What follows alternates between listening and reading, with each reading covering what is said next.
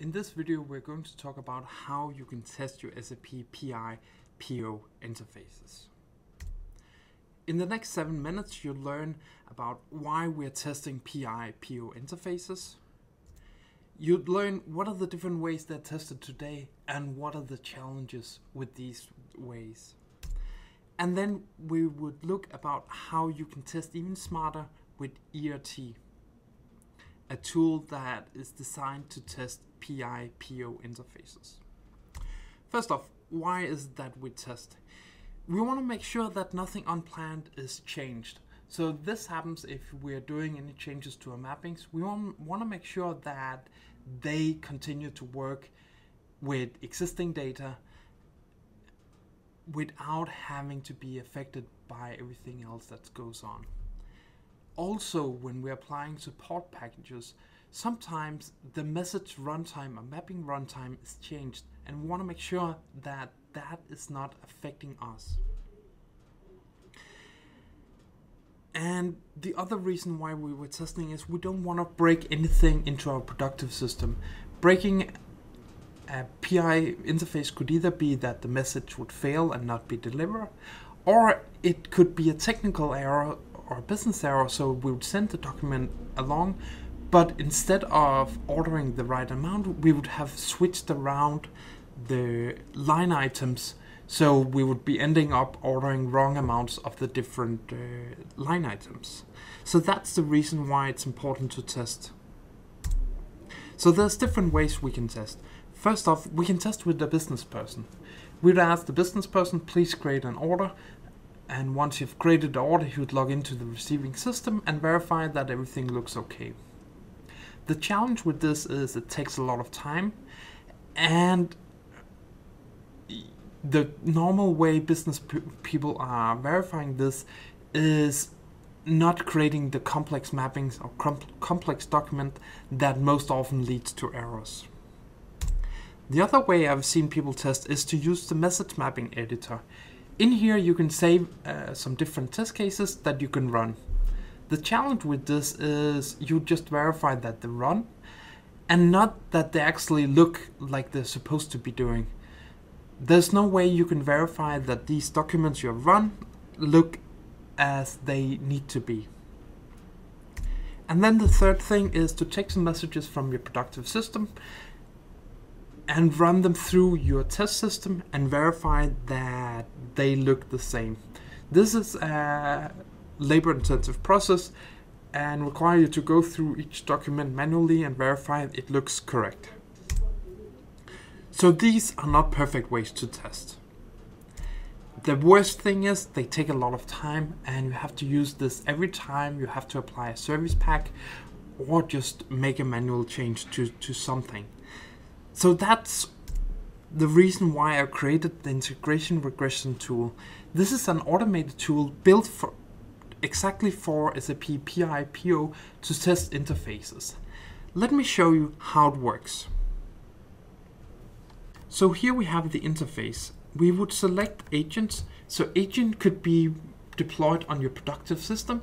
That way you can see all the icons that are on your productive system. We want to select some messages we have. And we want to select all of these. Select here. And now we want to record messages. So this would take messages from the productive system and download it to our test system. So we have saved record messages. We want to do it automatically.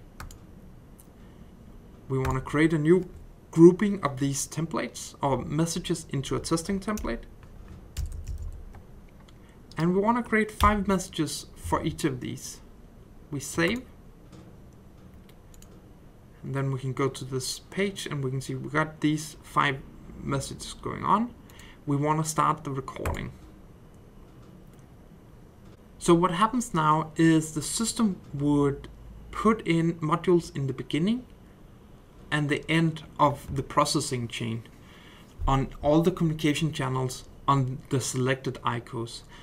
And then we would send web service requests to the server saying the next 5 messages coming into this system should be saved in a database that we can retrieve from the test system. So every time we receive a message, we would persist this message, and the resulting message would also be received. And then it's just sit back and wait until we have received the number of messages that we want. So we can see that now we have received a set of test cases. For some we have received 5, for others we have just received 3 messages. So we want to create test cases with these messages. And we can see we will still continue creating test cases for the remaining messages. Here we can see what test cases we have, and we can run this. So once we run the message, we would take the message from the test database, we would send it into the XI30 protocol. That means we can send it into the same ICO as you have selected without modifying the ICO. So that would mean we would send it in with the same party, the same receiver, the same system, the same interface, the same namespace. And that way it would process with the same modules, the same operation mappings, and the same modules at the end. And we would save this message for comparison. And we would compare this message with the original message you got.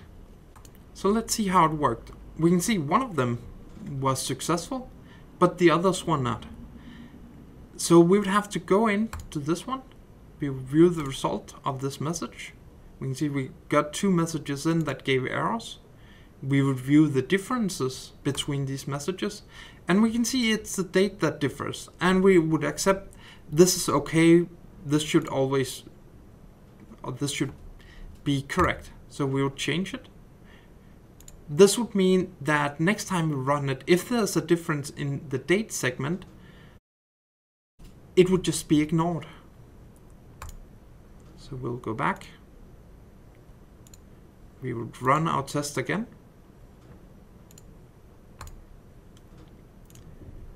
And now we can see we got some more that are successful because we have added this qualifier saying date is okay. This value can change. And then we'll just go through and make the adjustments and verification on all the other ICOs to make sure that we have the right data for it. And that's how easy it would be to set up this initially. And whenever you are deploying a service pack, you just click run, wait a little while, and then you'd verify that nothing has changed. And if nothing has changed, you know that your adapter modules are okay, your routing, your message mapping is okay. And you can safely proceed to testing just the things that matters the most in the support package. But that means instead of spending days or months testing, you could do it in a matter of hours. I hope you enjoyed the ease of creating test cases, running them, and verifying that all of it work. If you want to know more, you can look at figaf.com/IRT to learn more about the tool, and you can get a free trial and test it out on your own system and see how easy it is to create messages, record, and verify that they look okay.